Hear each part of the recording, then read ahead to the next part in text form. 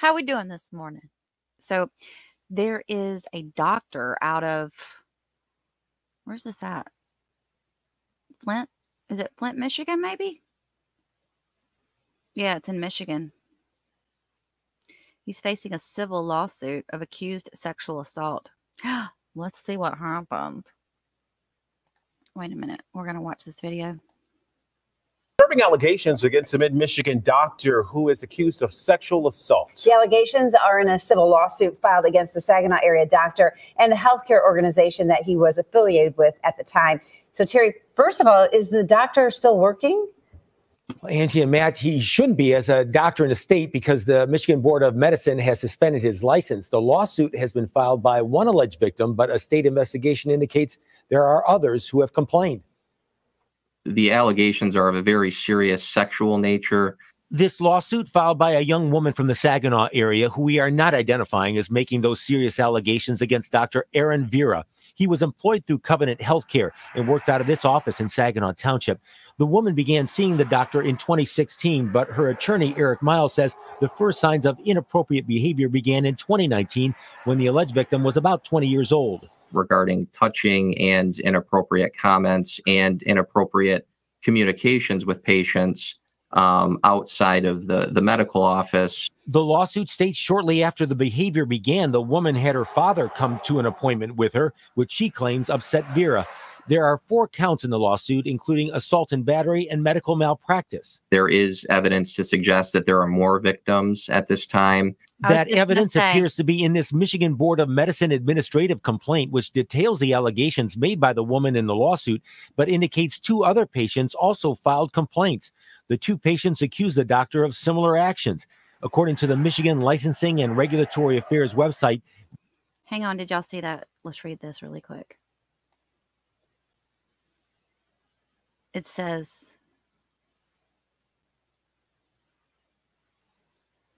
respondent was something family medicine doctor since she was a child. Respondent informed him that he handled to see him. What? That she needed to see him for her yearly breast and vaginal examination instead of seeing her OBGYN. What? So she was a doctor too? What? I'm confused. She was seeing him. I think that's what it's saying. She was seeing the family medical doctor since she was a child. He informed her that she needed to see him for a yearly breast and vaginal exam. After the respondent performed the gyno examination on her, he frequently gave her full body hugs while she was only wearing her examination gown. During these full body hugs, she could feel his erect penis as he pushed it against her leg. Ugh, he's disgusting. During an appointment on July 2022, the respondent attempted to hug and press his you-know-what against her knee again. That's all I can see. It looks like it's by the woman in the lawsuit, but indicates 2 other patients also filed complaints. The 2 patients accused the doctor of similar actions. According to the Michigan Licensing and Regulatory Affairs website, Vera's medical license has been suspended. Also named in the lawsuit, Covenant Healthcare, which Miles claims was aware of a previous complaint against Vera. Had Covenant acted appropriately at the time that they had notice of Dr. Vera's inappropriate conduct, at least one of the assaults on my client would not have occurred. I wonder if they had a medical malpractice coverage in place for this facility and for the doctor himself. I know that in Florida, medical malpractice had gotten so expensive that they were allowing the doctors to go without it. They just had to display postings within their office, like in the front office, stating that they did not carry it. I could not reach Dr. Vera or his attorney for comment. Now, a Covenant spokesperson says it does not comment on pending litigation, but it will cooperate with any investigation into this matter. It's not clear when Covenant severed ties with Vera. And the other thing, too, is you don't know, like, when it comes to medical malpractice coverage, something like this would obviously be excluded because it's a criminal act. A young Colorado woman plunged to her death from a hotel roof in New York City, moments after a violent and very public fight with her boyfriend. According to police and witnesses, 20-year-old Desiree Anderson and her boyfriend, Tyler Griffin, were visiting the Big Apple to introduce his parents to their 8-month-old daughter. The physical altercation was so disturbing and loud that night that several hotel guests called 911 in fear of Anderson's life. KDVR station, who I'm reading this article from, spoke with her mother, who was reeling from the loss of her daughter and trying to bring her granddaughter back home to Colorado to be with the family. Oh my gosh, can you imagine? The baby girl is currently in the custody of the Administration for Children's Services in New York City. She says, I just keep thinking about how scared and confused she must be given that she's only 8 months old. I just want to get her back home where she's still with the people she knows and feels safe. As of Thursday night, Young was also fighting to bring her daughter's body back to Colorado for a proper burial. So let's watch this quick video. A woman from Colorado is dead. Her boyfriend is in custody, and family members say the couple's 8-month-old baby is in Child Protective Services. After police say a fight between the couple turned physical and ended with her death after falling from a New York City building. 9 News reporter Jennifer Meckel spoke with family and friends today who are trying to understand what happened, and they're trying to bring her body and her baby back home to Colorado.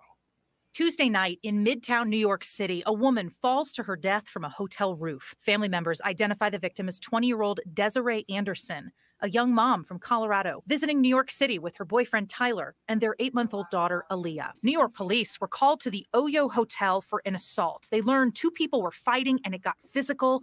Witnesses say it spilled out into the hallways. People were trying to intervene, help the baby. Somehow, it's still not clear, Desiree ended up on the hotel roof before falling to her death. Police arrested 24-year-old Tyler Griffin. He's now charged with assault, reckless endangerment, and child endangerment. And a young mom who loved her daughter, a daughter they said she would never choose to leave behind. Police have not determined how Desiree fell, if it was a push, a trip, a jump. Her loved ones tell me they did not know about any violence in this relationship, and they do not believe that she would have jumped. Now they're raising money, and they're working with New York officials to try to bring home her body and the baby back to Colorado. Yeah, hopefully those efforts bring that baby back home. It's sad. Very sad. Which, by the way,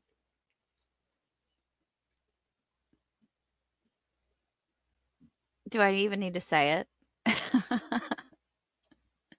I had fun doing that one. As soon as John Bubba said it in a live, we were on one of the bro lives, and he said something about his oatmeal, his oats meals, and I was like, oh hell no, we're gonna have to do a Quaker ad. So there it is for you guys. Anyway, you can always go and see what's going on, but this was something that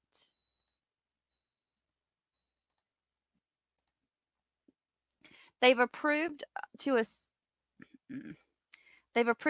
parade attack first responders.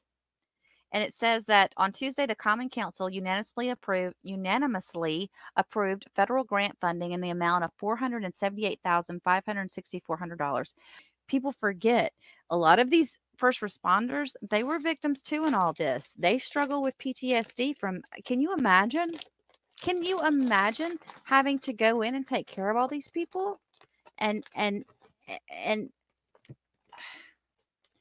what they saw and heard that day? Ugh.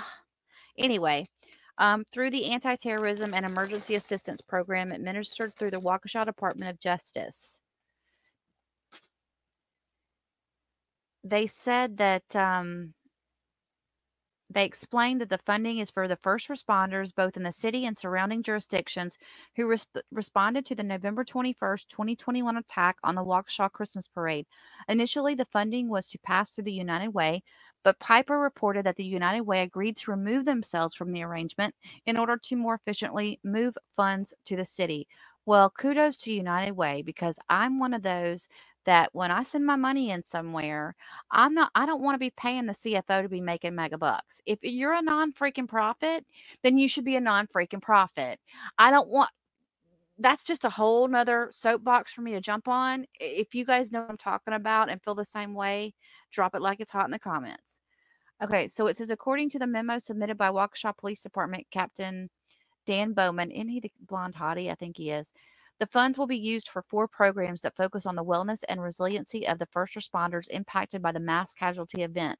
The programs include first responder mental health and building on wellness and resiliency liaison, first responder based community training, and families of first responder anti-fragility training. I like that a lot. The council also approved an initial resolution regarding industrial development revenue bond financing for robotics company Midwest Engineering Systems. I don't know what that is. That didn't have anything to do with it. Anyway. So yeah, I'm happy about that. I feel good about that. I wanted to share that with you guys. So I put that up recently. The other thing I wanted to share with you guys is this right here. So they're doing a fundraiser and the first responders are playing basketball and stuff. So let's watch this really quick. This ought to be kind of cool. I'll get you guys lined up. Waukesha South's varsity dance team is expanding across generations. From the first practice we had with them on Tuesday, everyone just came in with a very positive, upbeat attitude. Waukesha South High School students will be joined by the Milwaukee Dancing Grannies for a special halftime performance next month. It will take place during the annual Boots and Badges basketball game. It's the Waukesha Fire and Police against New Berlin and Brookfield Fire and Police. For teacher Gina Nordrum, the dance collaboration is about healing. Some of the girls that we had were in the parade, and I know some of the grannies that are performing were in the parade as well. Money raised from the basketball game will help pay for the city's parade memorial at Grady Park. Awesome. But that's not all. It's a real honor that they chose to recognize the food pantry. Donations at the game will also benefit the food pantry serving Waukesha County. These women hope their steps Able to participate in things that are done in and around Waukesha to support that memorial is really important. keep this relationship in sync long after the game is over. It's almost a moment of closure to have all these people together and like showing how strong our community has become after this. In Waukesha, Brett Lemoyne, Fox 6 News. Isn't that cool? I love it. That's awesome. Okay, let's get out of that. It's they're doing a halftime show. I really wish that they would. It's Boots and Badges basketball game. If they were smart, here's the pay. Here's the. Oh, Kimmy needs to. Kimmy needs to watch this one. She gets to see her men in action. Seriously though, if they stream this on YouTube, they could make a lot of money. They really, really could. Because there's a lot of us that watch all this and really we want to be a, it says join us for the Boots and Badges basketball game between fire and police departments of Waukesha and New Berlin Brookfield. $5 per person. Kids under 12 free. It's on April 12th of 2024. Okay, if you live in Waukesha, you guys, y'all need to go down there and get me some footage. That'd be fun to watch, huh? That's really cool. I like that. So there's been some kind of agreement given to the teachers or the administrators from the school that testified in the trial of James and Jennifer Crumbly. So let's listen to this.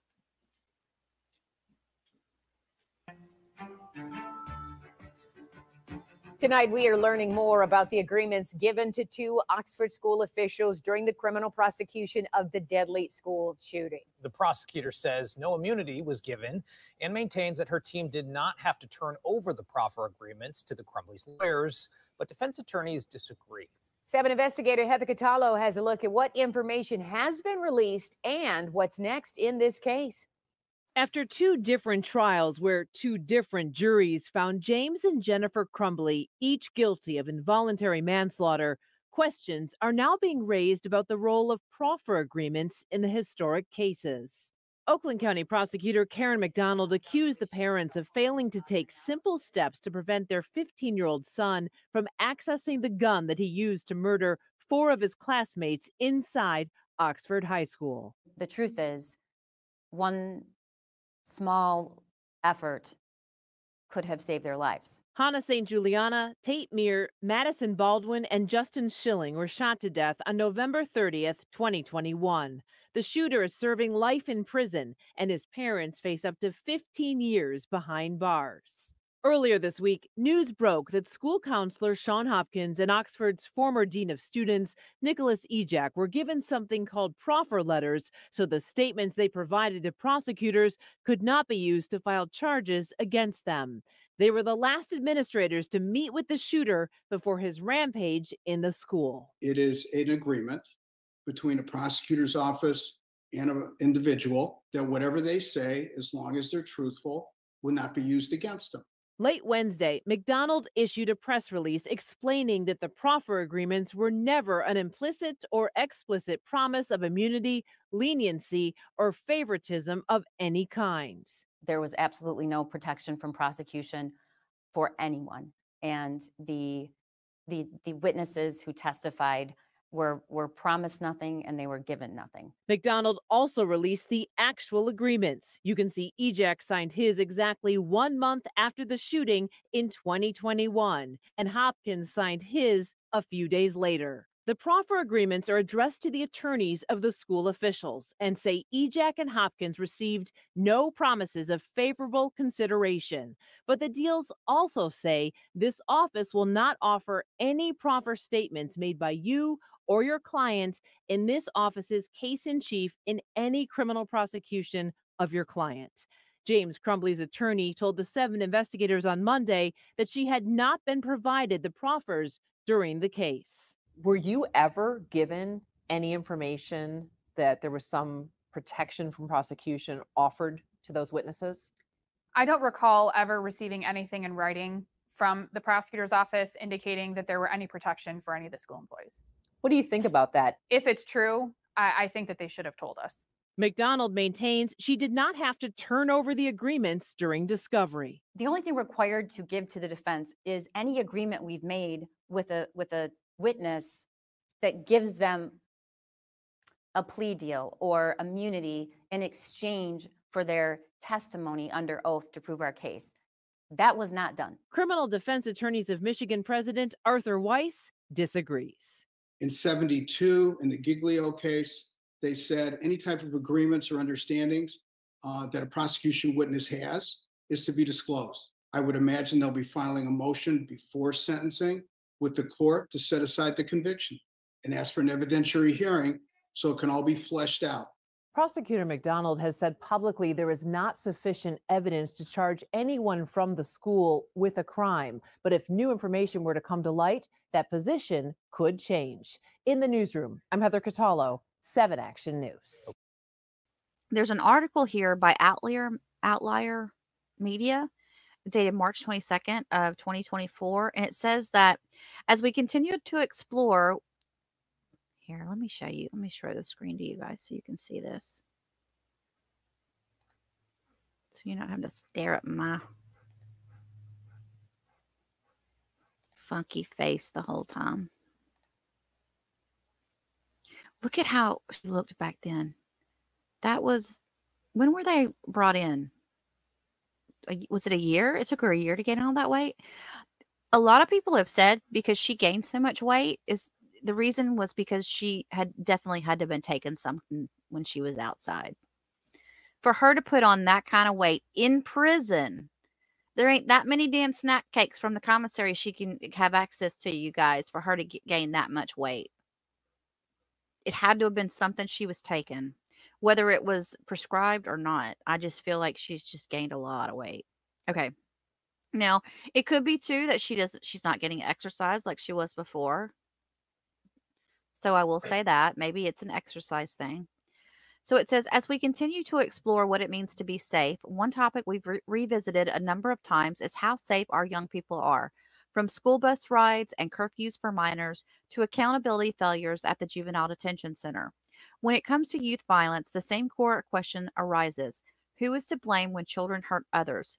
Is it them, the people surrounding them, the systems that fail them, or an influential mix of those things? The 2021 mass shooting at Oxford High School carried out by Ethan Crumbly, who was 15 years old at the time, has prompted reflection of these questions.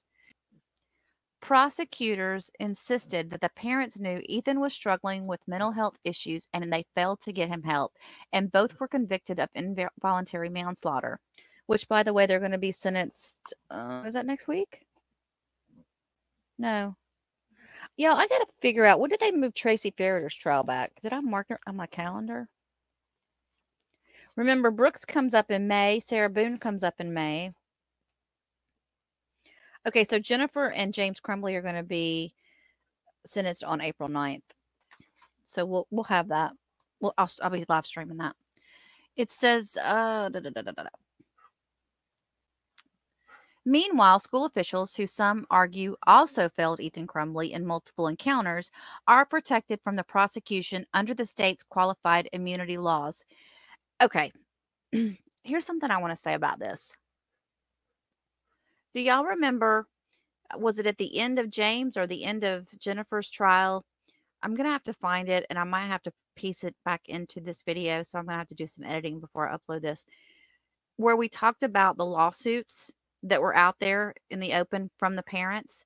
There were victims, because there were victims involved in this that did not pass away. So you have them plus parents, and they're all filing lawsuits against the school board, the county. They even filed a lawsuit against the police department, which I still don't understand, because I thought the police acted well on this one. I think they're just jumping on that Uvalde thing. But anyway,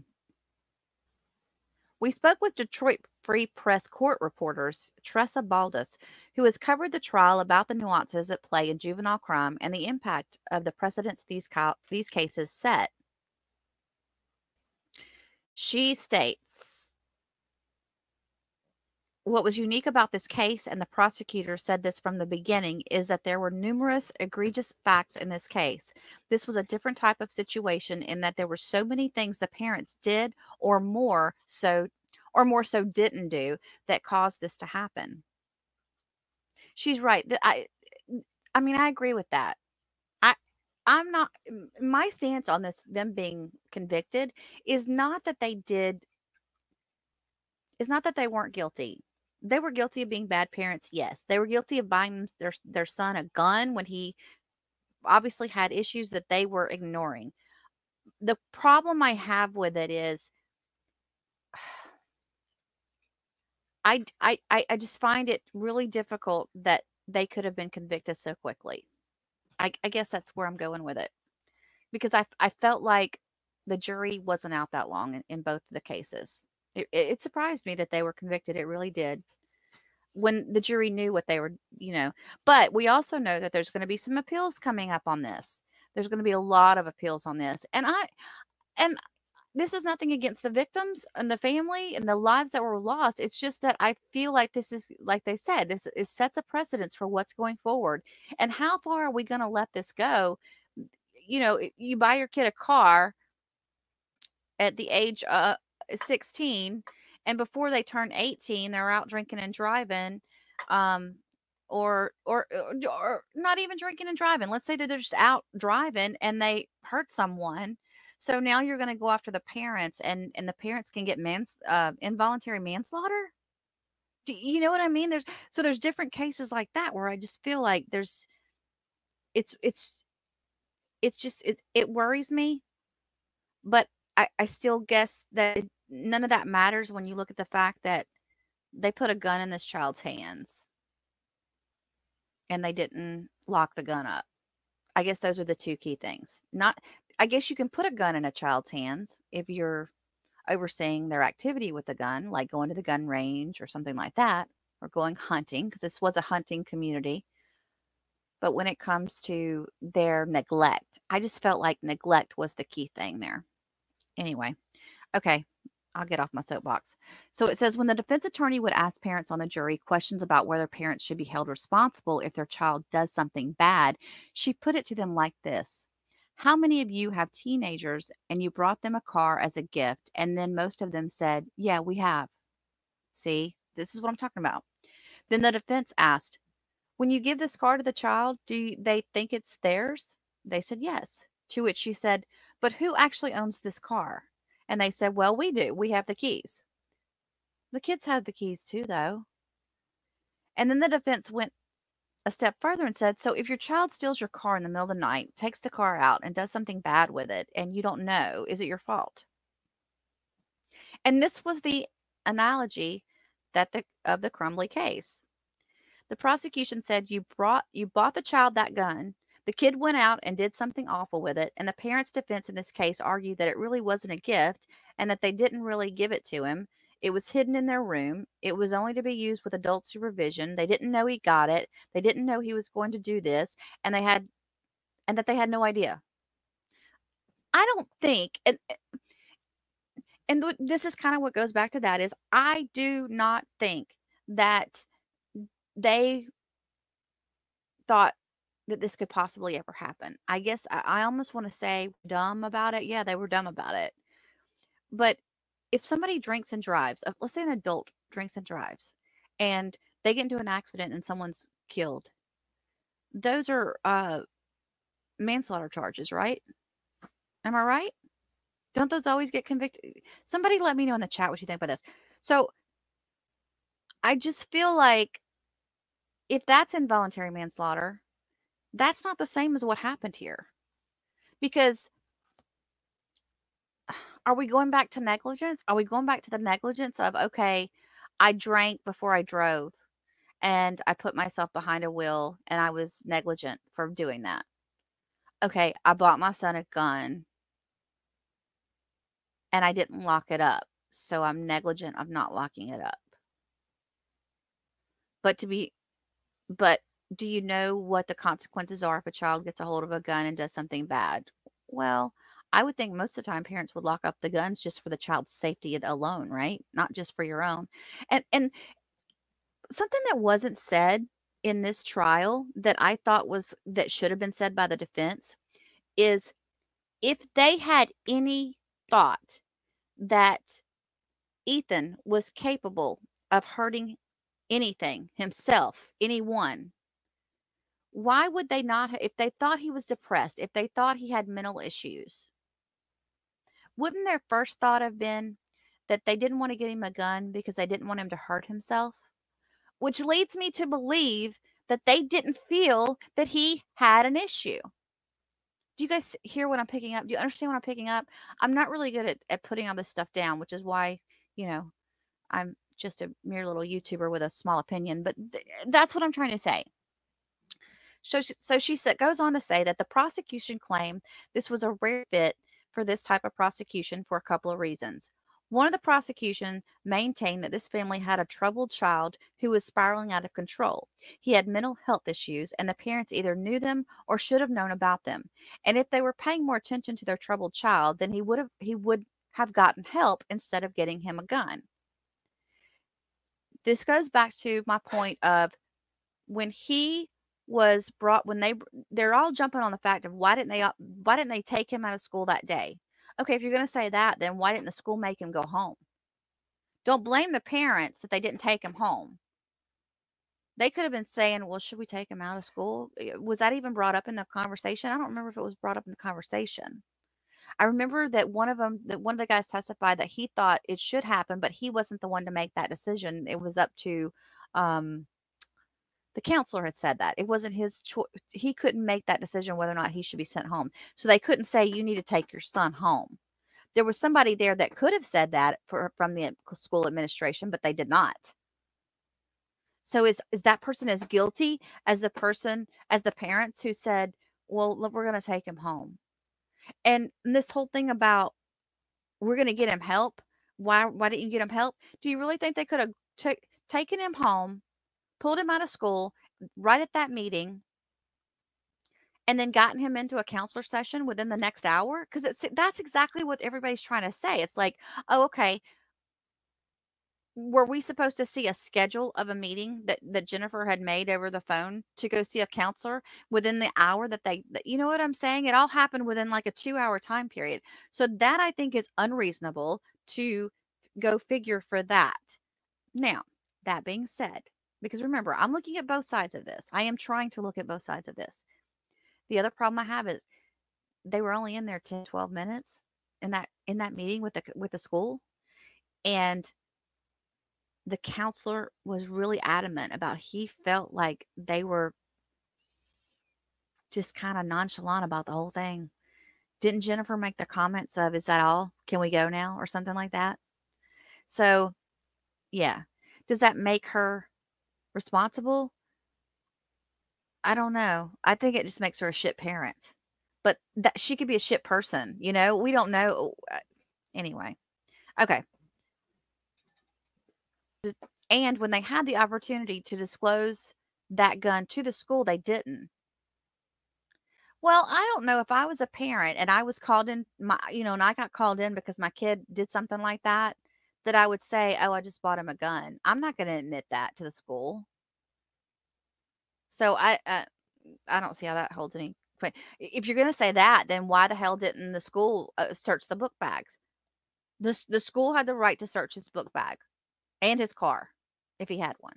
You know what I mean? So they, unlike law enforcement, couldn't have searched his book bag, but according to attorneys that I've seen, they say that the school could have stopped and gone through all of his possessions on school property right then and there, and they did not do it. So okay. In Michigan, there's a law that parents have a legal duty to control their minor child and to prevent that child from causing harm to others when there is foreseeable harm. Excuse me. Is that the same? Is that a law or is that just moral conduct? I don't know. So in other words, the prosecution maintained that the Crumbleys had a child who was problematic, who was suffering from mental health issues, and they had a duty to protect other kids from him. But instead of protecting other kids from him, they gave him, this troubled child, a gun. Again, I go back to the argument of if he had mental health issues, they would have been worried that he was going to use the gun on himself if they thought he had health issues. Okay.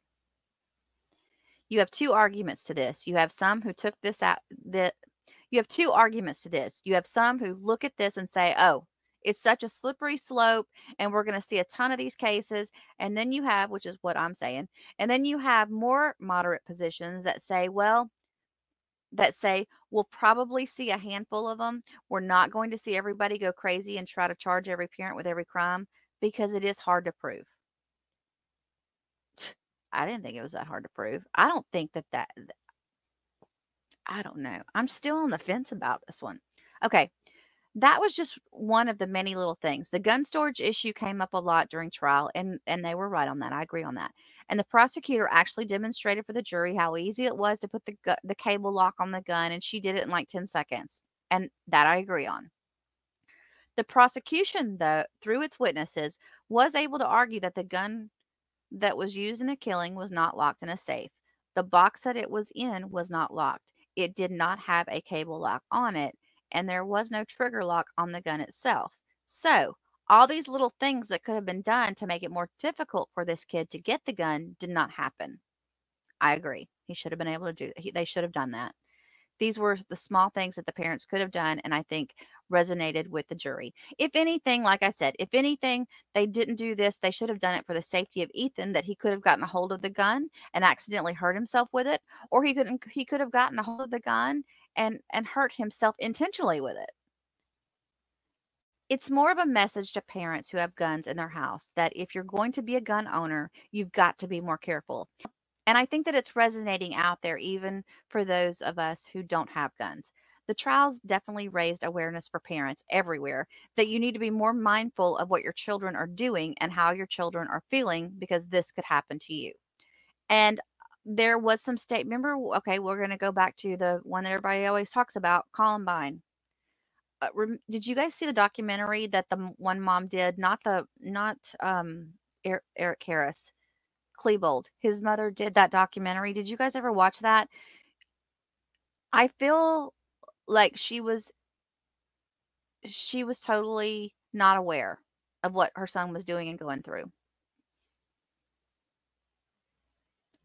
To me, she was completely in the dark on everything. But I also know that there are a ton of parents out there that are completely in the dark about what's going on with their children. Children lie. Children do things behind your back. That's just part of being a kid, and you don't want your parents to find out. And parents don't always find out. So that was a really good article that they did here. Give her kudos on that. Okay, now we got a jury thing. Oh, Listen to this. Sarnaev. I forget this guy's name. This is the Boston bomber guy, right? The marathon bomber. This was 1 day ago. Oh, shoot. Here. Who we spoke with say this is a waste of time and money. Here's what happened. The First Circuit Court of Appeals in Boston says the judge fell short of investigating claims of juror bias presented to the court regarding the jury that decided whether Tsarnaev should live or die. The appeal focuses on 2 jurors who posted on social media about the marathon bombings and the trial. Tsarnaev's lawyers sought to have them removed, but the judge declined. We spoke with a bombing survivor who's upset by this and says it is a waste of time. It doesn't change his actions. His actions were what he did. He put a bomb down next to a whole bunch of innocent people, and he killed 2 people at that bombing site and injured hundreds and amputated many. The federal appeals court says the 2 jurors will need to return to court for questioning. If there is a disqualifying bias found, a new jury would be impaneled to decide if Tsarnaev should face the death penalty. None of this changes Tsarnaev's conviction, though, and he does face life in prison. We're live in Boston this morning. Jennifer Egan, WCVB News Center 5. Yeah, he should be. He's guilty. I mean, that one, there is no question as to guilt right there. That one, he was guilty. That's interesting. Oh, when did this happen? Hang on. Hold on. You guys remember the girl who faked her kidnapping? I forgot all about this. I remember that it was, Mel was following this really heavily. Because they were making all kinds of, they were making a lot of jokes about it. But this was weird. This was a weird case.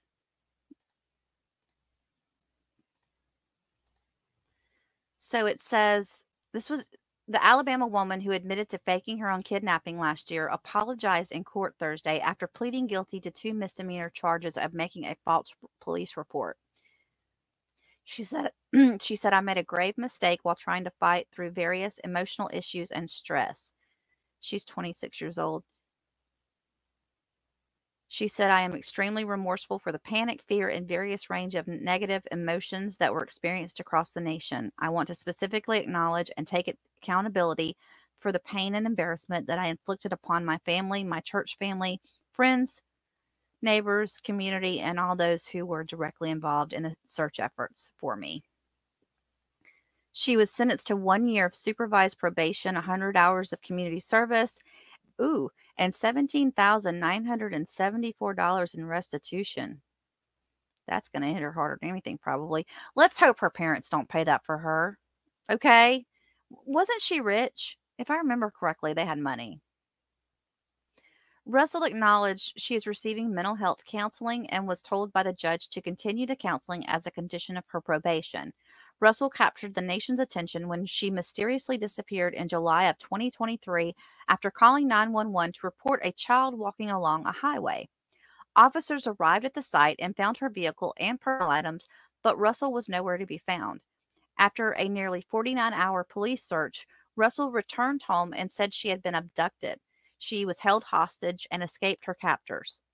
Authorities continued investigating and found Russell's web searches, including things like, do you have to pay for an Amber Alert? And how to make money from a register without being caught. Oh, how to take money from a register without being caught. Oh, that's right. I forgot she stole money from her work.